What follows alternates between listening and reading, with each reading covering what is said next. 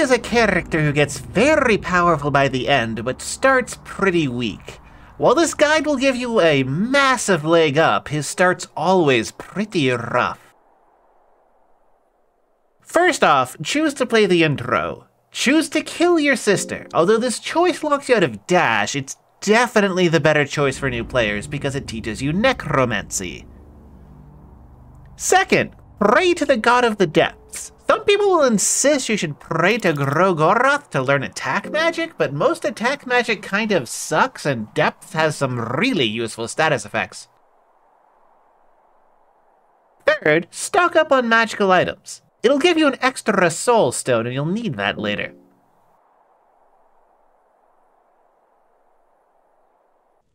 At the start, go left and loot the nearby equipment racks.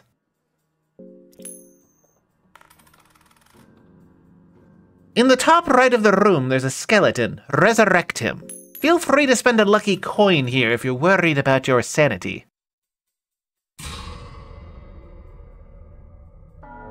If he turns hostile, use counter magic to kill him instantly.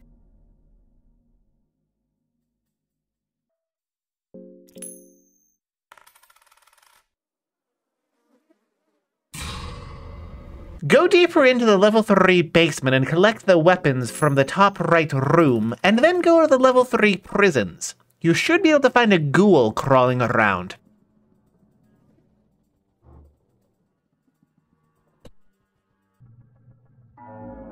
Use counter magic to kill it instantly, then resurrect it.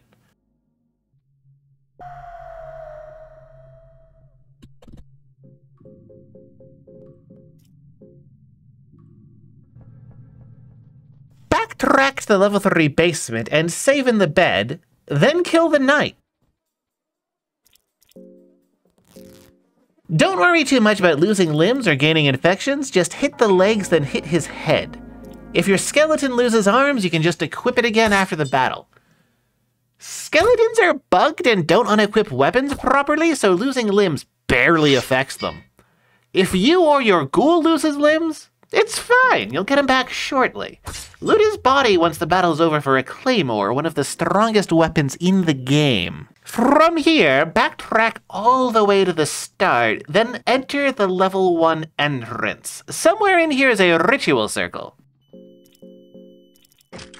Unequip all of your equipment, then show love to the ghoul. You'll mutate into a hideous, disfigured monster, but you'll have the same equipment choices as any other main character and a higher attack stat than anyone else as well.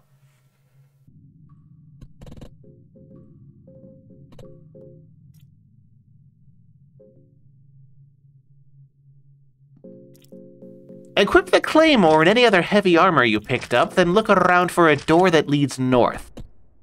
If you're lucky, you'll come across a ghoul that you can kill with counter magic, then resurrect under your control. The ghoul doesn't always spawn.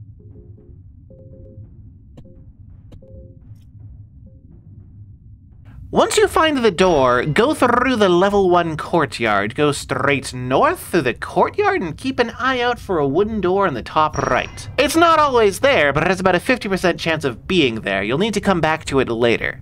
Go through the big doors in the courtyard to the inner hall and kill the 2 dark priests. See my video for how to do it safely. You'll find a purifying talisman and a soul stone. Use the soul stone you found and the soul stone you started with to get 2 lesser souls. Head south. If the sealed wooden door was in the courtyard, use counter magic to open it. If the sealed wooden door wasn't in the courtyard, it's somewhere in the level 1 entrance and you'll have to look for it. Once inside, talk to the Hexen table and learn the skills Needleworm and Locust Swarm. Needleworm is a very weak but very cheap healing spell that you can use against helpless enemies for a few extra hit points. Locust Swarm is your panic button. It has a massive mind cost, but deals about 10 damage to everything in the fight and stuns it for 2 turns. In a pinch, that 2-turn stun can make the difference between life and death. With your claymore and massive attack power, you can stun a dangerous enemy, then hack it to pieces with your claymore.